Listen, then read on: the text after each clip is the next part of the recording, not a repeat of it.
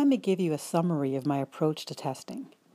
Basically, I have a very focused and very condensed way of gathering information about clients that I can use in order to come up with a list of viable short-term options that the client can consider,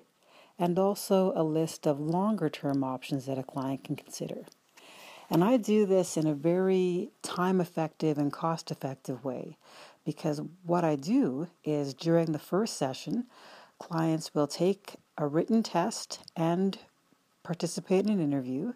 and then I'll take a few days to up to a week to consider what they've told me, consider what their test results suggest, and come up with a list of short-term options and longer-term options for the client to contemplate.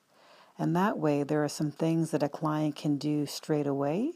and there are some longer-term things that may require more training or more schooling or perhaps even self-employment options or a change in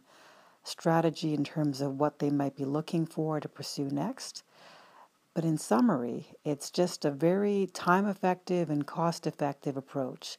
because the alternative is to work with somebody who doesn't do any standardized testing and is going on their own hunches rather than objective data,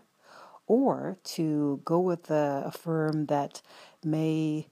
rely on tests developed by others that are licensed and require a lot more expense and time to complete those tests and get feedback, and then start the process of providing some advice in terms of short-term and long-term ideas.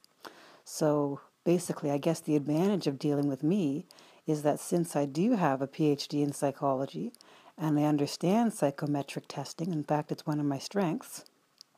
I allow you to sort of fast track that initial process, which saves you a lot of time and saves you a lot of money. If you're curious about other aspects or more details, I do encourage you to give me a quick call or send me an email. I'm always happy to explain.